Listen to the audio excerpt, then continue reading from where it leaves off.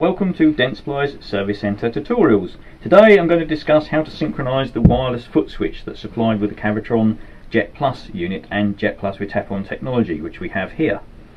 The reasons for synchronising the foot switch may be if the unit has come back for repair at any stage and the foot switch was not supplied back to us for the repair, we would have had to synchronise it with our own foot switches here. So when you got the unit back, you would experience this problem. If you turn the unit on, wait for it to go through its power up cycle, okay, and then activate the foot switch, no response from the machine at all. This is because the wireless link is not established between the foot switch and the base unit. It's quite a simple operation. You first of all have to remove the battery cover from the base of the foot switch. Okay, you undo the screw and remove the battery door, and here you can see the two batteries that power the wireless foot switch and the communication synchronization button. Okay, pressing that, as a battery check, you can see a small LED flashes on and off to show that the foot switch is active.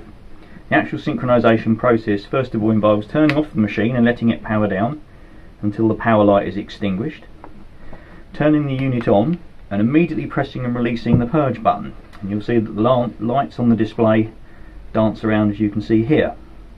Now, to actually synchronise the foot switch, you have to do it rather quickly. You only have about 6 seconds to actually synchronise the foot switch to the base unit. So I'll start again for you. Turn it off and let the unit power down. Turn the unit on, press and release the purge button, and as quickly as possible press and release the little button in the foot switch. You'll now see the lights all flash on and off together and then are extinguished. Now the wireless communication is complete with the unit. As you can see here, if I push the foot switch down into boost mode, you get the boost light come on. Replacing the battery door, it's important to make sure that the metal tag that points out on the bottom of the battery door locates with a locating slot to hold the batteries in, or else you may get problems with poor battery connection. So make sure it's hooked in place, as you can see there. Replace the small screw and do it up hand tight.